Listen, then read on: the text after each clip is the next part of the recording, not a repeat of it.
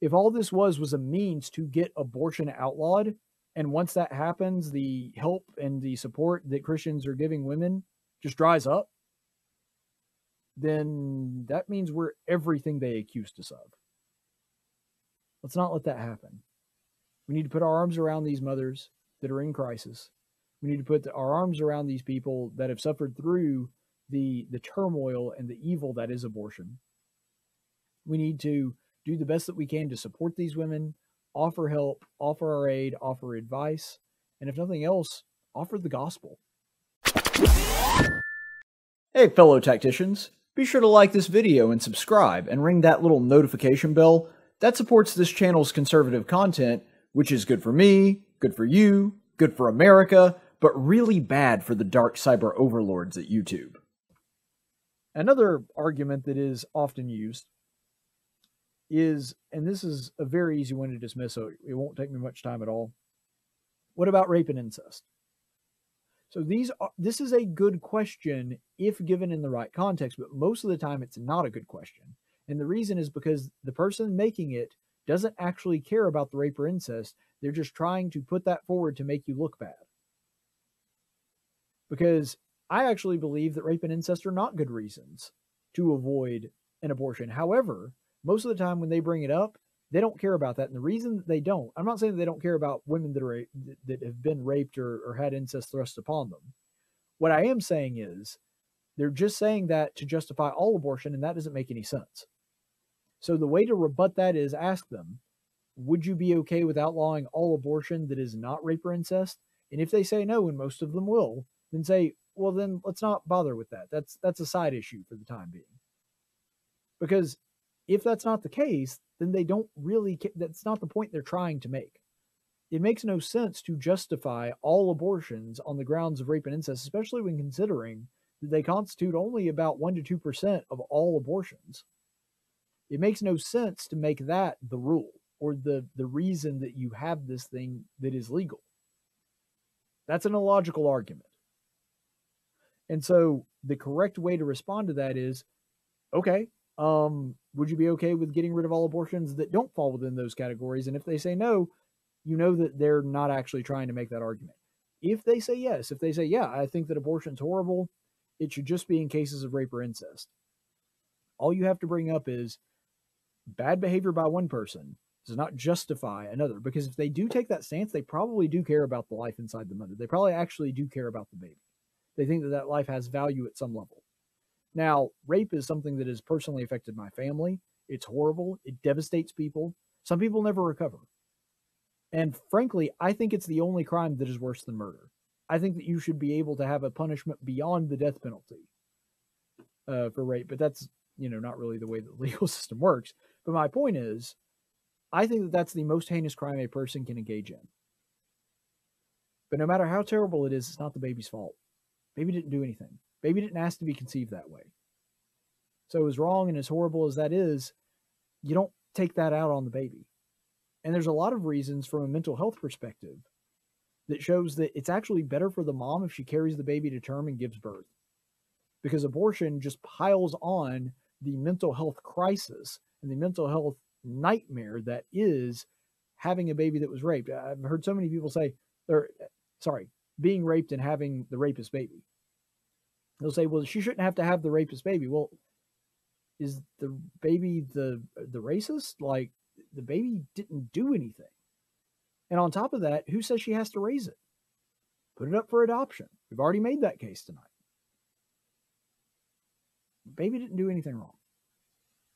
And so you can't hold it accountable for that. And incest is a really weird one, because I assume that what they're talking about there is it's a incestuous rape. Those are rare, but they do happen.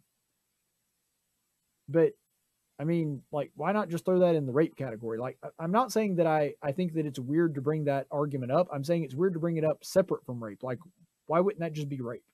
Because if it is consensual incest, I really don't understand what the purpose of aborting the baby is at that point either. It doesn't really make sense to me. But anyway, so those are some of the big arguments that are, that you have to be able to counter if you're going to have this discussion. And I'm glad that I was able to bring that guide to you. But I think what's most important here, and the thing that we need to be most aware of, is we need to keep doing all we can to help women and children. Because if we don't continue to do that, even after Roe's been overturned, and even if you live in a state like Alabama, like I assume most of my listeners are right now, even if you live in a state where abortion is effectively banned now, good for you. That's an amazing blessing. But if because of that we throw our hands up, it's like, yes, we did it. We're done. All right, peace out. Good job, everybody. Everyone go home. If that is the case, then literally every single accusation that people made against Christians and saying we don't do enough about the church, we only care about the women, we only care about the babies in the womb, we don't really care about the women involved in these pregnancies. If that's what happens, then they were right. If all this was a means to get abortion outlawed, and once that happens, the help and the support that Christians are giving women just dries up, then that means we're everything they accused us of. Let's not let that happen. We need to put our arms around these mothers that are in crisis. We need to put our arms around these people that have suffered through the turmoil and the evil that is abortion. We need to do the best that we can to support these women, offer help, offer our aid, offer advice, and if nothing else, offer the gospel. And if we do that, then we are actually fulfilling what the Bible asks us to do, to take care of other people. And so I really think that it's important that we keep that in the forefront of our mind, that it's not just about making sure that all 50 states outlaw abortion, because that's very good. Like, we do want abortion to be outlawed. But we also want to help the people that would be put in such a corner, that are feel they're so trapped and there's no way out, that they would consider something as evil and horrible as abortion. Because that's where most of the women are. Even most of the women that are extremely pro-choice and the shout your abortion people, there may be some that are so far gone that they don't even like connect the dots there. But there are an awful lot of women that, whether they even realize it or not, are carrying around a lot of grief and a lot of just to be honest, for lack of a better way to put it, just carrying the weight of their sin. And that's something that we as Christians and we as conservatives need to make sure that we're doing an adequate job of helping them in that process. Because ultimately, if we want the government to do less, we have to be willing to do more. If we really care about small government, conserving the Constitution, and making sure that we have all the liberties that we need to make sure we are using that liberty in a positive way that helps our community to the point to where no one even really sees the need for government to get involved in things anymore. Because the average person, the average Christian, is doing what they can to help anyway.